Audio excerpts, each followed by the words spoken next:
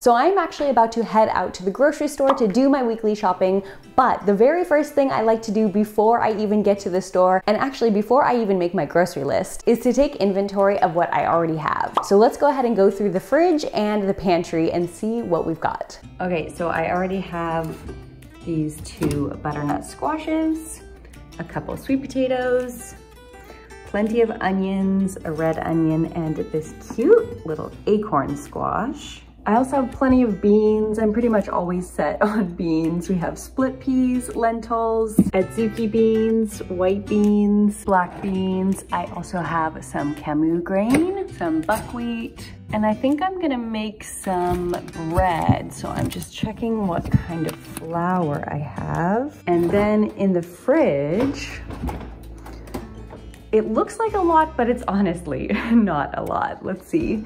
We have some watermelon that needs to be eaten. We have a couple boxes of spinach, some vegan chicken from this Happy Veggie World. We've been buying so many of their products lately. Some already cooked rice. These are broths and a pesto in there, a couple sweet potatoes, 1 box of unopened mushrooms. We have a cauliflower, some steamed beets.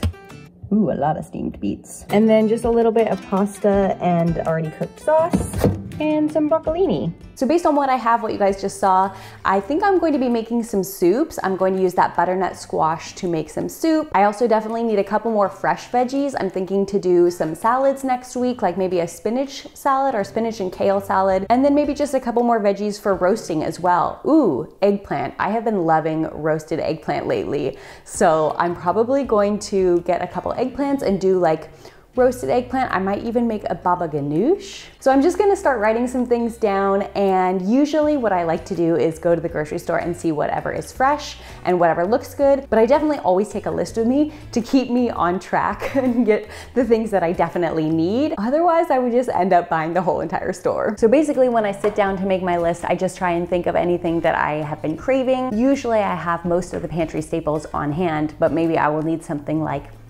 canned pumpkin if I want to make a pumpkin dessert. I don't usually have canned pumpkin on hand. So I will just look through a couple recipes that I have saved or look up the recipes for that if needed, write down any additional ingredients that I need to get at the store, and then there's your list.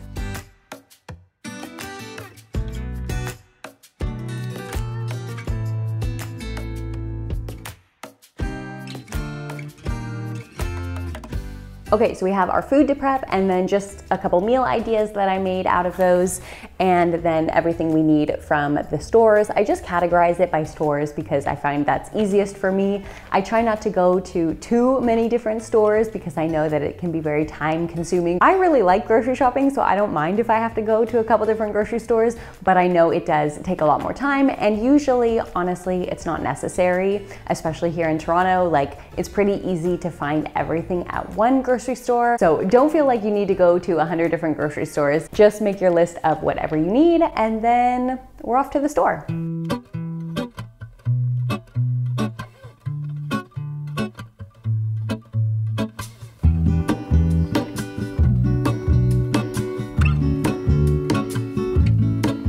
Okay, so I'm just at Healthy Planet now, and that is like our local health food store. And I'm starting with the specialty stores and the specialty items first, because if I can't find those, then it alters my meal plan just slightly. So I am looking for their organic celery. They usually have a pretty good price compared to the other stores on organic celery. And then also I'm looking for the Butler soy curls, and I'm not sure if they carry them here, so I'm gonna check that out.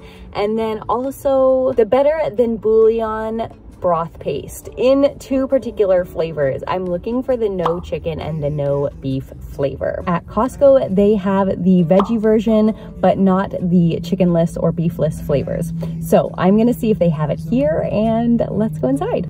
Hold on, put me together, take me back where I belong. I want it all. I had a feeling, but the feeling is all gone.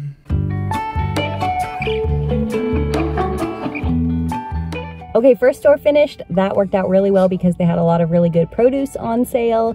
So I got a couple extra things that I would have otherwise gotten at No Frills. And also they had a couple other fun vegan items on sale. So I just picked up a few little random things. The only thing is they didn't have either the Better Than Bouillon or the Butler's soy curls. So instead of the soy curls, I decided to get tempeh, and then the Better Than Bouillon paste is not that big of a deal. And now we're gonna head to No Frills and get the bulk of our produce, just a couple other fresh fruits and veggies, and then that should be it.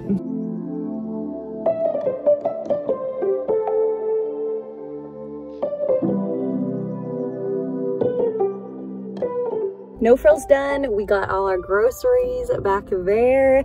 Let's get everything home and put away. Okay, so I'm just gonna quickly go through everything we got. Some of the convenience things that I got, like I got a couple of the Just Eggs and the Gardein sausage patties because they were both on sale at Healthy Planet. So of course, those are going to be a little bit more expensive and also not as healthy as, of course, fresh fruits and veggies. But I do like to get those to have. Sometimes we have them on weekends and they're really delicious. So that's what we got. Let me show you guys. We got 6 bunches of celery, some lasagna noodles, more mushrooms, a bag of carrots, baby potatoes, 2 bags of bell peppers, 2 bunches of bananas, corn tortillas, purple grapes, 2 eggplants, 2 bunches of green onion, grape tomatoes, mini cucumbers, artichoke hearts, pumpkin puree, 2 kinds of kale, red leaf lettuce and parsley, tempeh, vegan cheese that was on sale, Just Egg that was on sale, and Gardein sausages that were on sale, sprouting seeds for making our own sprouts, fresh cranberries, pumpkin seeds, and sunflower seeds.